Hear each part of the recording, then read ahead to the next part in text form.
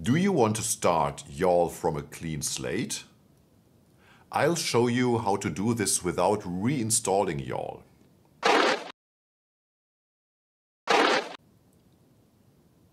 Hi, my name is Andreas Hense and I make videos on business process automation. This video is part of a series of YAWL tutorials. Today I'll show you how to reset the state of YAWL by deleting its database. Very often I find myself in a situation that I have some roles and users in the system and I want to start with an empty database. So here on the right hand side you can see the YAWL control center. I'm logged in as the YAWL administrator and I see some roles here, and I can also look at the users and I have some users in the system.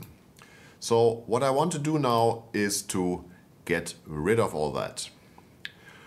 On the top, on the left hand side, we have the YAWL control panel and the YAWL engine is currently running. So I will first stop the YAWL engine.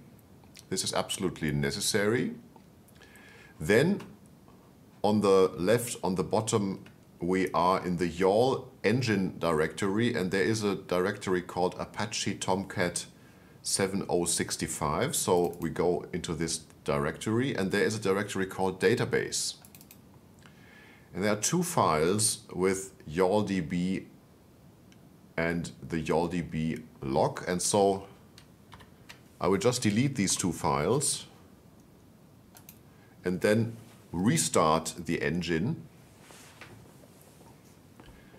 And then once the engine is restarted, I should be able to see that the org data are all gone.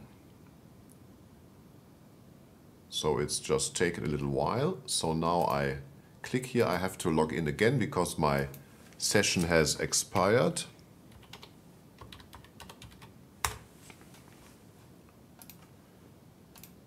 Look at the org data and it's gone.